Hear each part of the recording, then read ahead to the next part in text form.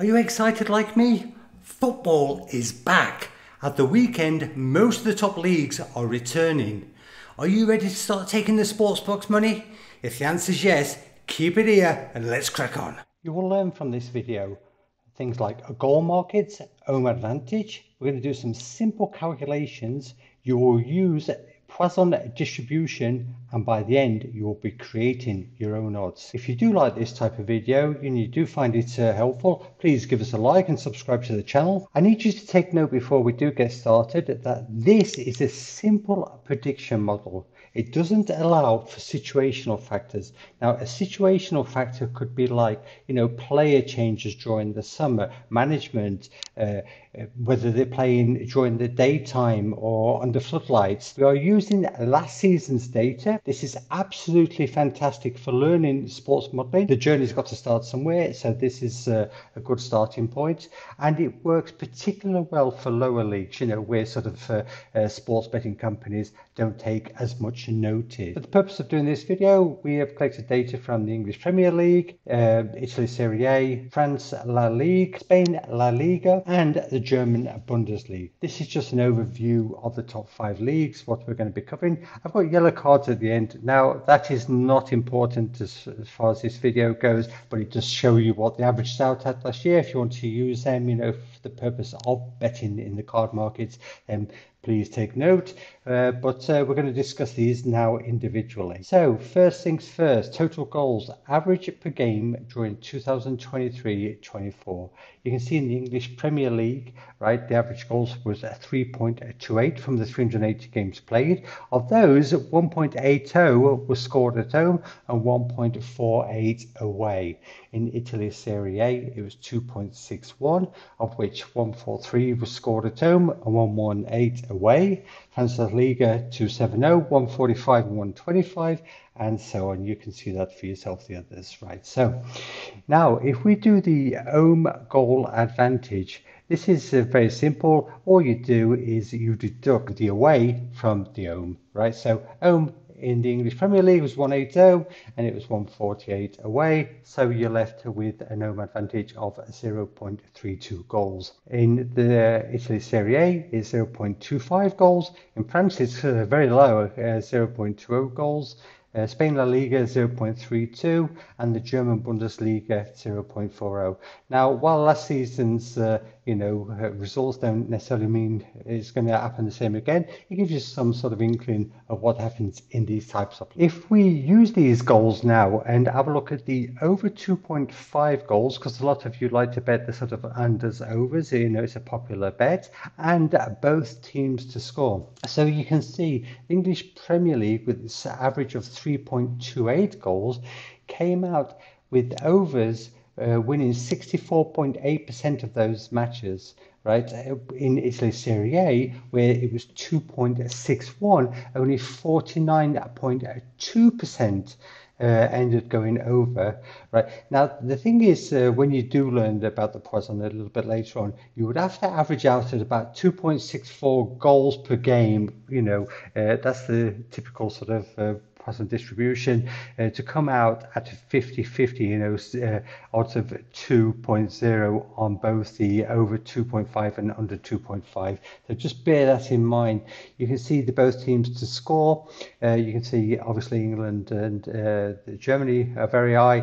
The others are quite closely grouped together. The Serie A 52.4. You can see that is higher than the 2.5 goals that both teams to score, and it's the same with the France La Liga and same with Spain La Liga. So, when the goal expectancy is lower, the both teams to score is a more popular bet. And the interesting thing is, normally you'd get better odds on both teams to score than you would on the over. What you can see there is that if you did actually bet Spain La Liga, and you bet everything under 2.5 last year, and you did the same in Italy Serie A, I can guarantee you would have profited. I mean, we'll look at the closing line value. but you would have profited in those two leagues by betting that under 2, right? So now if we just consider the results from this season, the number of home wins, the number of draws, and the percent of away, you can see in England, the fascinating part about that is that the draws was right down to 21.6%. The others are quite closely matched, aren't they? If you look at Italy Serie A, France La Liga, and Spain La Liga. So just bear that in mind. Now, what we would normally do in this situation, we would then convert these percentages into betting odds. So it's just simply 100 divided by the percent is the actual betting odds, and you can see that here. In England, with betting the draw last year, you'd probably lost a fortune if you just betting the draws in every game because of you'd have had to match out at odds of over 4.63 to make a profit. And it's the same, like if you was betting all the away teams in England last year, right, you'd have to match out at over 309 to profit. So you can see the differences there. The others are more together in terms of Italy Serie A is the lowest at 3.39. I would expect that to go up this season, just like I would expect the English Premier League to sort of drop down. Now, France La Liga and the sort of German Bundesliga, you sort of think they're more sort of realistic, and Spain La Liga also 3.55. That was traditionally sort of 28% draws was pretty standard for top leagues. So just take those into consideration. Now, what we're going to do is that data that we've looked at, we're going to use that to create betting odds with the Poisson distribution. The data that we're going to use, though, we're going to just take these top 3 leagues, English Premier, Italy Serie A, France La Liga. They're the odds, the 1.48. They're what we're going to be pumping into the system. And if you just need to know what Poisson distribution is, it's a statistical technique used to model the probability of a given number of events occurring within a given time interval.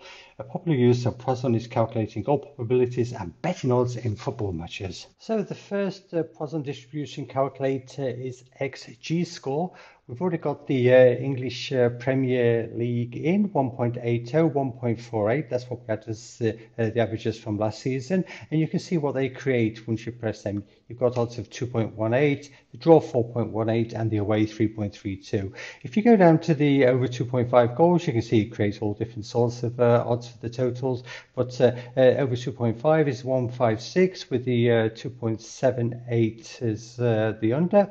And you go both teams to score 1.49 and 305.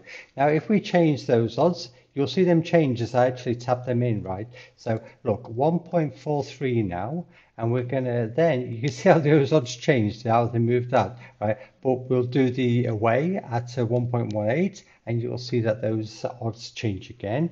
We can hit the probabilities if you wish to, or just go straight for the odds again, right? And you can see that in Italy, it's 2.31 the home in this instance. If expected goals was 143 and 118, the draw would be 3.72 and the away 335. This is how they're calculating it.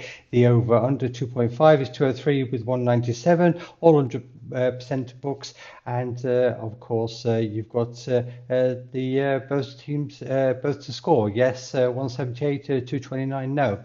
Now, if we go over to the other website, I quite like this one actually, is Since Win. They take their data from footballdata.co.uk, so we know it's pretty good.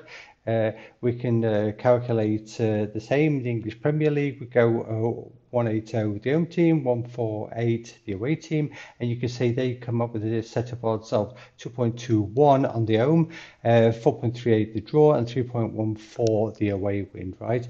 We can also scroll down, we can see that both teams score 155 and not to score is 281.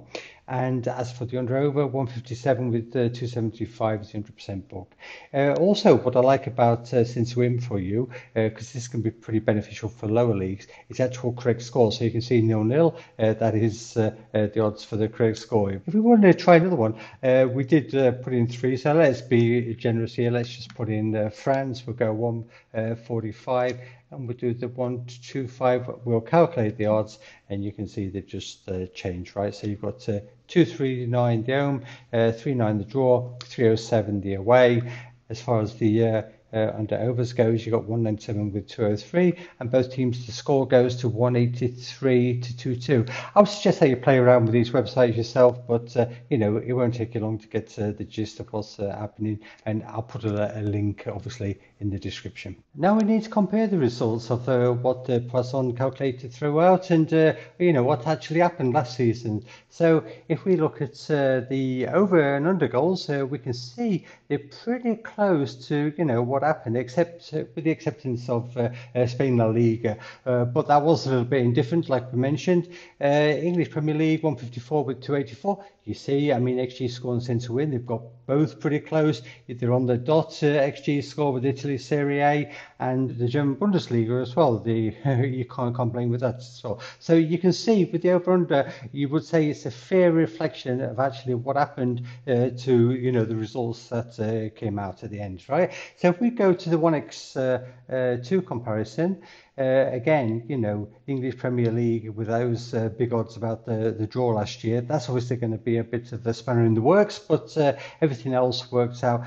I wouldn't say close. I mean, there was a bit of a difference there in the German Bundesliga, wasn't there? But again, more draws came out than actually what the Poisson calculator was sort of expecting, right? So this is a bit of a weakness that is not sort of taken into account individual leagues, but again, things balance out over the space of time. Down, still a good reflection. You can see how this would help you in the sort of smaller leagues, right? The lower leagues, right? With the both teams to score, this is where I'd have the biggest issue. As you can see, XG score are actually getting nowhere near the actual results from last season. Since win, they are a little bit closer.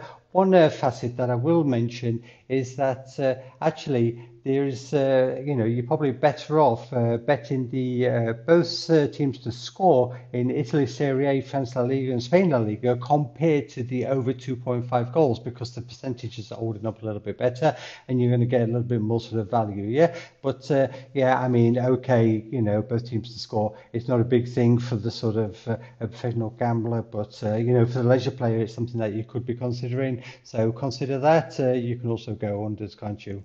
And so let's move on. Let's go and calculate an EPL Day 1 match that's coming up. It's playing at the weekend, right? This is the first game of the season. West Ham against Aston Villa. So what we're going to do in this instance, we're going to work out the attacker strength of each team. We're going to try to sort of, go on last season's result and see what we come up with, right? So we're going to determine the average number of goals scored per team, per home game and per away game. The season total goals scored at home divided by the number of games, in a season. The season total goals scored away by the number of games in a season. So in the EPL, for example, there were 684, played at home, divided by 380, that came to that 180, and the 562 divided by the 380 came out with 1.48, right? So, you've got those two together. The ratio of the team's average and the league average is what constitutes the attack strength, right? The defense strength, that is, you have to determine the average number of goals an average team concedes per home game and per away game. This is simply the inverse of the last numbers that we mentioned before. So it's the average number of goals conceded at home is 1.48. The average number of goals conceded away is 1.80. The ratio of a team's average and the league average is what constitutes defense strength. So in the instance of West Ham, if we do the XG calculation, right, you can just take my words for this. I've already done the averages, right? So the number of goals scored at home by West Ham last season were 31, divided by the 19, you've got 163. You divide this by the value of this season's average home goals, so 163, and you knew it was 1.80, and there you get the attack strength of 0.91. So now you calculate Aston Villa's defense strength, because you're doing the opposite, aren't you? Right? So the number of goals conceded away by Aston Villa last season were 33, divided by 19. equals 1.74. Now you divide this by the season's average conceded away goals. In this instance, that's 174 by 180, and you're going to get 0.97. So now all we have to do to find out the XG is multiply 0.91 the attack, 0.97 the defense by the league average 1.80. And so we come up with a number that it's 1.59 for West Ham XG in this particular game.